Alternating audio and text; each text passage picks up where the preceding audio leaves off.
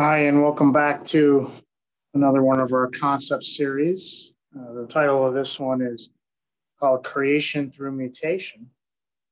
And this is a little different than the last one we did. It's going to be a little shorter. If you want a more full-fledged version of these concepts, go see the one we posted about 2 weeks ago. This one focuses specifically on how we're going to use directed evolution to change phage so that they will target bacterial species that we wish them to target.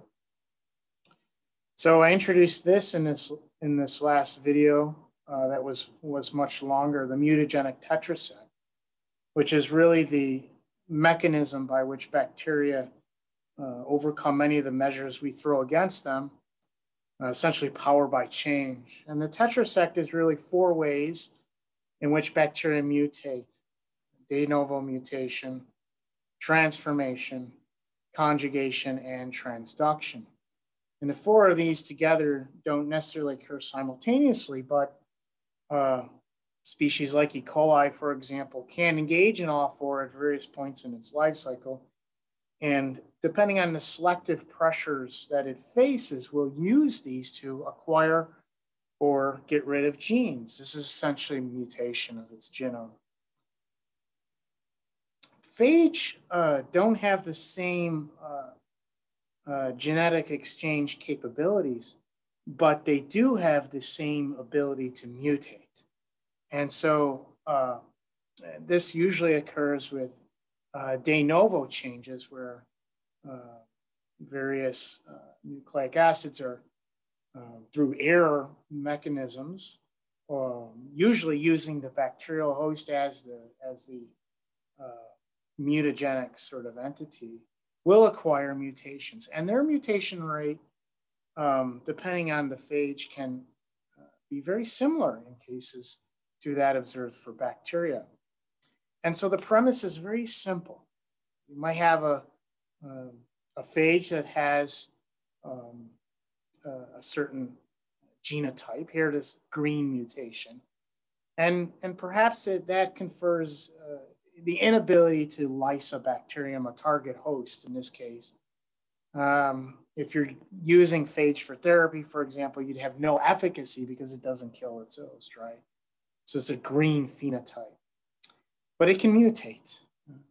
It's a very powerful, transformative mechanism of phage, right? And so its mutagenic ability here allows it to change at the genetic level.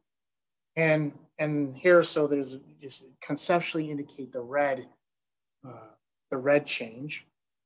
And here's a new phage then, and it confers a new phenotype to the phage. And so is it efficacious, right? Well, you don't really know until you sort of can direct that process, and that's the key.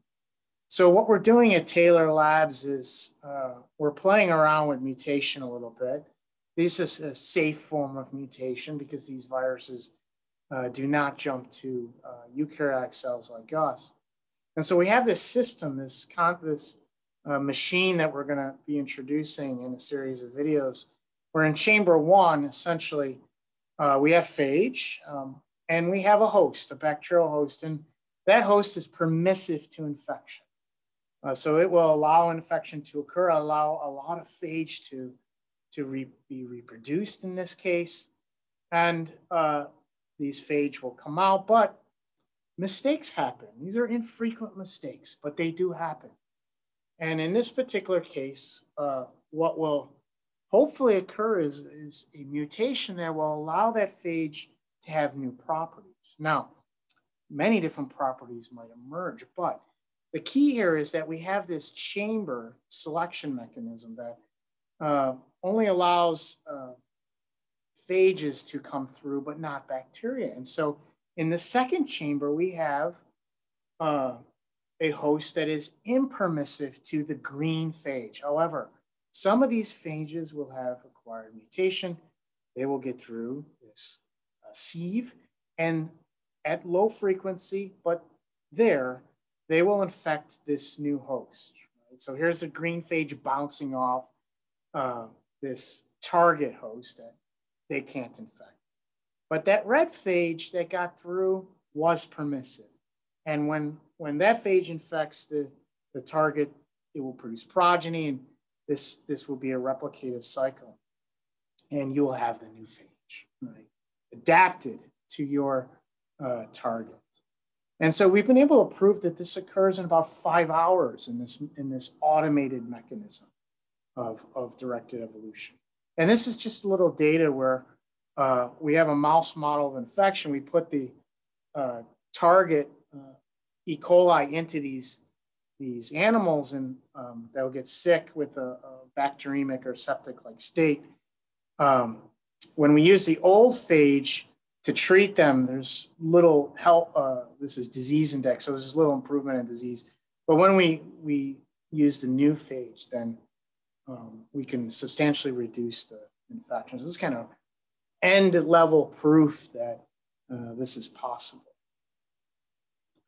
So some key highlights here is mutagenesis is a bacterium's clandestine dark weapon, the mutagenic tetraset.